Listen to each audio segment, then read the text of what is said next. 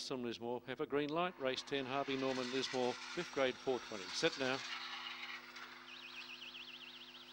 Premier Moore, Eva Joan began well, and so too in the centre did Mustang Clad's going to lead them down the back, but Rising Light's going to cut them all off down the back. Turbomatic around the outside, and so too was Almic, followed by Mr. Babici. Further back on the inside then was Mustang Cloud, and with it were Eva Joan, and so too Premier Moore. The leader, Rising Light on the side, dropping out quick Almic, and running the second, Mr. Babici. But Rising Light in front, out wide on the track, will beat Mr. Babici. Probably third in the event, Mustang Cloud in front of Almic. Further back, Eva Joan, Premier Moore and Turbomatic.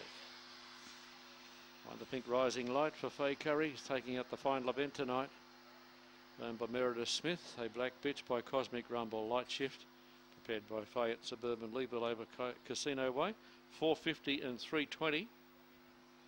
Mr. Babici second, 180. There'll be no third for Mustang Club. There should be 8, 5 and 4 on the last. The run home was 14.57. Overall was 24 and 43. 8, 5 and 4 they finished. Officially fourth, number 7, 24.43.